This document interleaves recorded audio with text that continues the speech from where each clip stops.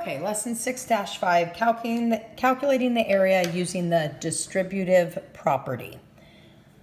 So we know the distributive property for multiplication. That is when we take, if we have 6 times 7, and we decide that we're going to keep this 6 the same, and we're going to break this 7 up into a 5 and a 2 because it makes it easier. It's always easier to multiply by 5 and then to multiply by 2. So we would make that 30 and we would make that 12. They're going to add one additional step in here. You're still getting to this point and still getting to this point. But what they want you to see is that this is the same as 6 times, and we're going to take this 7 right here, and we're going to make it 5 plus 2, because we always do what's inside the parentheses first. 5 plus 2 is 7, which is 6 times 7. So we're just adding an additional breakdown step, and then we take this, and our 6 stays the same, and we break up the 5 into 5 and 2. We're still getting to this point. We're just adding an additional breakdown step, okay? So let's take a look here. Oh, same exact problem. There you go. Look how easy I made that. You can use the distributive property to break a multiplication fact into the sum of 2 other multiplication facts. Okay, so we have 6 times 7, okay? Our 6 stays the same. This 7 right here is broken up into 5 plus 2.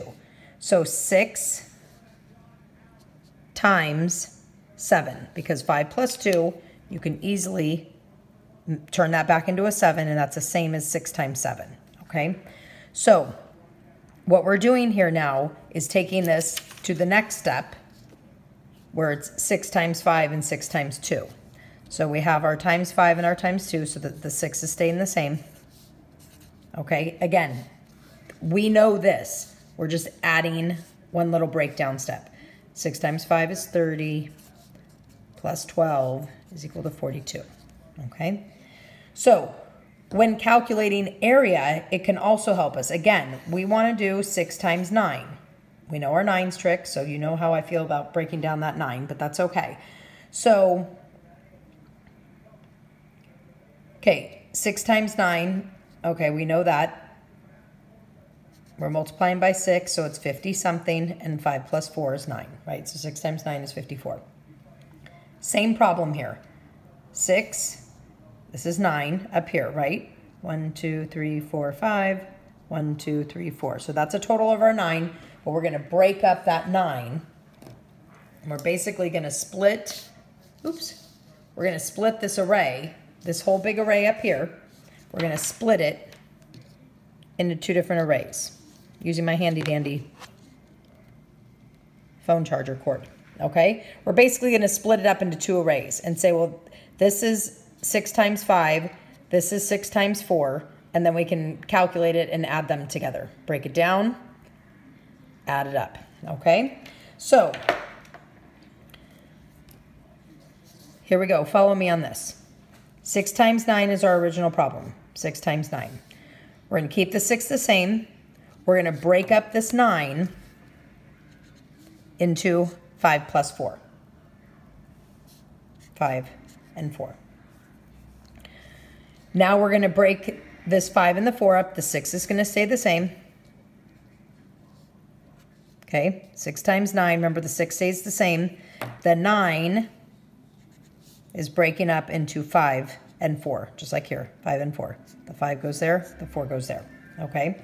So 6 times 5 is 30.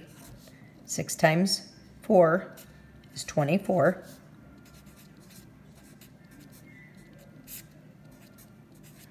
6 times 9 is 54. We're just breaking it down and adding up, okay? Let's take a look at the bottom one. So we have 5, 1, 2, 3, 4, 5, and it's a total of 6. 1, 2, 3, 4, 5, 6. Here's our 6 up here, but we're going to break the 6 up in 4 and 2. Super silly. 5 and 1 is way easier, but that's okay. we're not the authors of this book, but I personally would break it up into 5 and 1, but they want us to see 4 and 2. So that's what we're going to do. So our original problem here was 5 times 6. So write that down. 5 times 6 is our original problem.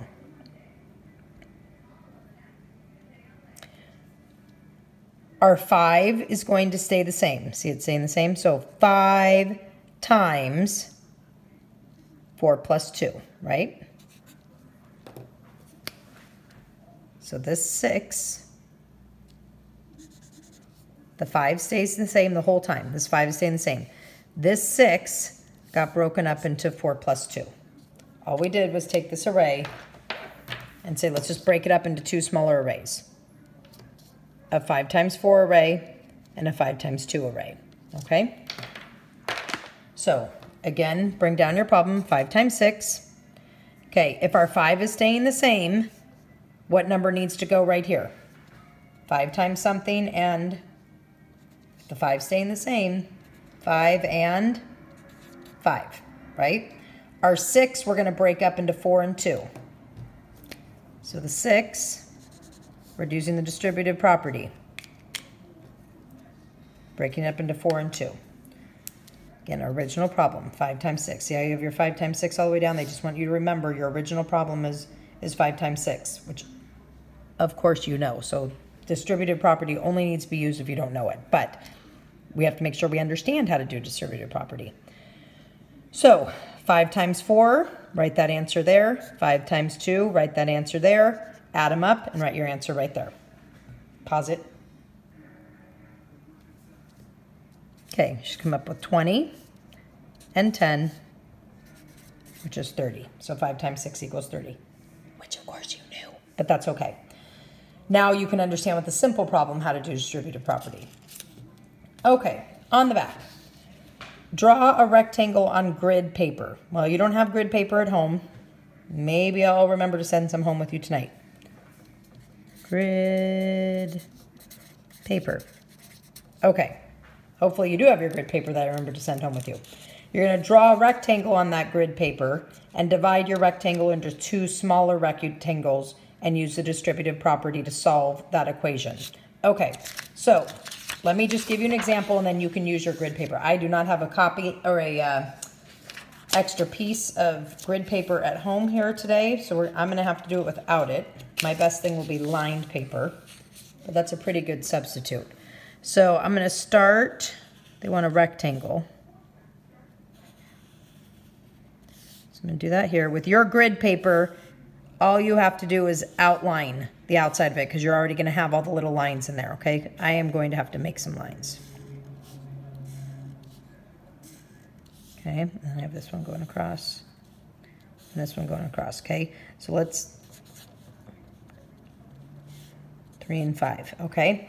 So I personally, okay, first I'm going to write 3 times 5 equals 3 times 5 equals 3 times 5 equals, and I think I needed a 4th time, I don't know. Okay. I am going to choose to keep the 5 the same and break down the 3, okay? So I'm going to keep my 5 the same because I always like to multiply by 5. I would never break down a 5. But I'm going to break down this 3 into 2 plus 1. So now I'm going to use the distributive property. I'm keeping my 5 the same. This is going to be 2 and 1 because I'm breaking up this 3 into 2 and 1. Okay? 5 times 2, 10, and 5, and 10 plus 5 is 15. And yes, we did know that 3 times 5 equals 15. And let's just say these are inches and inches. So our answer is 15 square inches. Yours can be feet or meters or however big or small you want them to be, centimeters. But you just have to, when you write the numbers on the top and the side, you need to say whether they're inches or feet or centimeters or meters. Okay, great job.